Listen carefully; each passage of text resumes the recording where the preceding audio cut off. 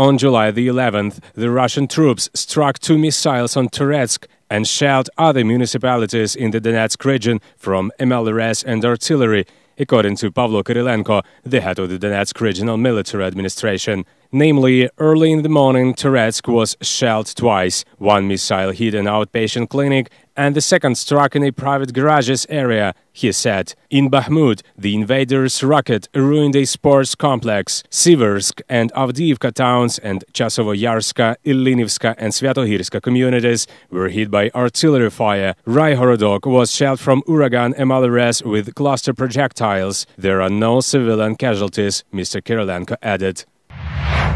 According to Vadim Lyakh, the chief of Slovyansk City Military and Civilian Administration, last night the Russian military shelled Slovyansk. The strikes damaged several detached houses and a woman was wounded. In his video address, he reported that the power outage in the city the other day was caused by repair works.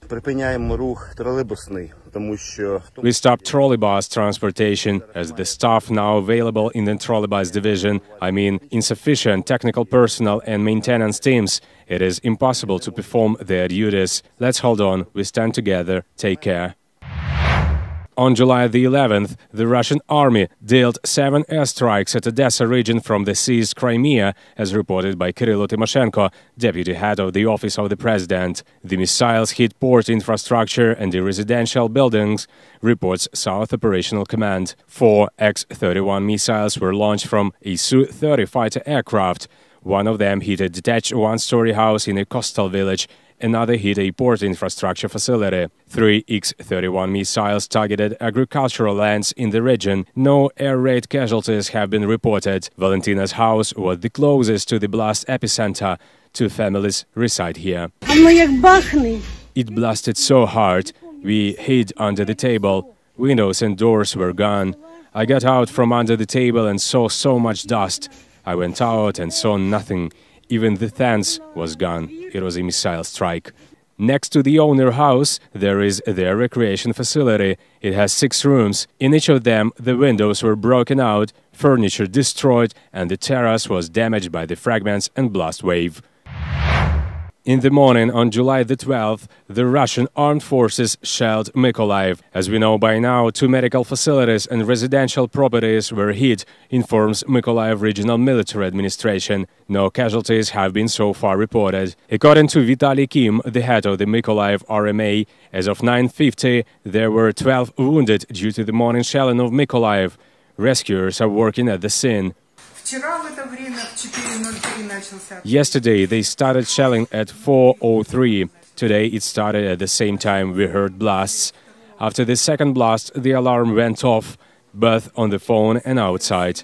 After that, there was a row of blasts. We got up at once to hide between the walls in the door opening. The walls are about 1 meter thick or more. It's a very old building. We thought we'd be secure. But fragments from the window hit us, my husband's face and me a little. We heard a very powerful blast and saw a fire outside. It's so frightening.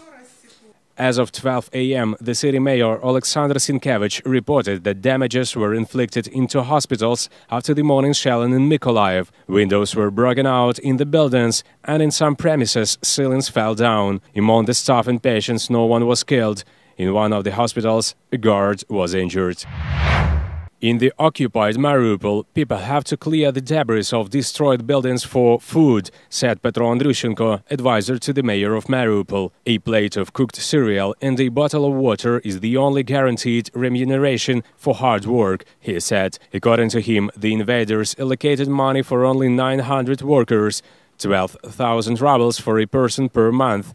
And in fact, 4 times more people are working to clear the debris. Mr. Andrushenko also reported that the so-called mayor of Mariupol, Ivashchenko, together with the Russian emergency ministry officials, are stealing the humanitarian aid in the city and money allocated for workers' wages.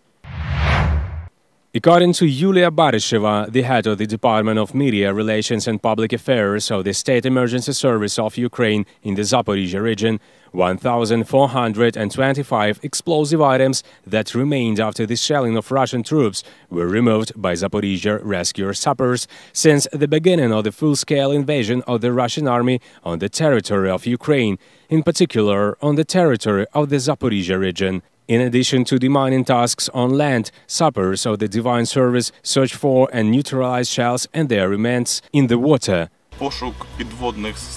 It is safer to search for underwater shells with the help of an echo sounder. After we find an explosive device, we mark the location and then the divers go down and carry out demining.